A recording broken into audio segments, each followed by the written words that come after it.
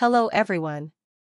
In this video, we will guide you on how to show or hide Edge tabs when snapping or pressing Alt+Tab on Windows 11. Windows 11 Snap feature helps multitaskers a lot. The Snap Windows feature helps you easily manage multiple opened windows and even Microsoft Edge tabs on your computer. This feature lets you resize and automatically arrange your screen's current opened windows and Edge tabs.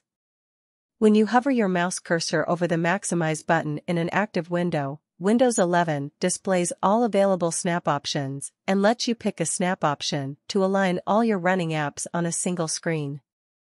Here is how to enable or disable this feature on Windows 11. How to show or hide Edge tabs when snapping or pressing Alt+Tab on Windows 11.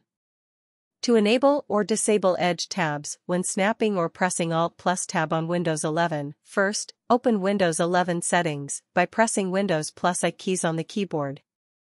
Next, select System in the left pane. Then, click on the Multitasking tab on the right pane.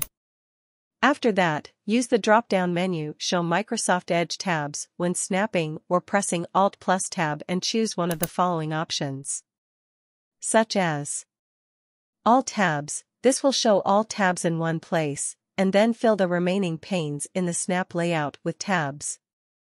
5 most recent tabs. This option displays the 5 most recent tabs in one place and then fills the remaining panes in the snap layout with other tabs. 3 most recent tabs. This option displays the 3 most recent tabs in one place and then fills the remaining panes in the snap layout with other tabs.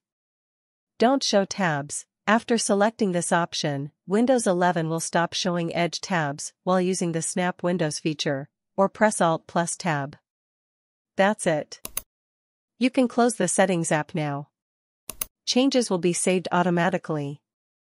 Let me know via comment how this video is.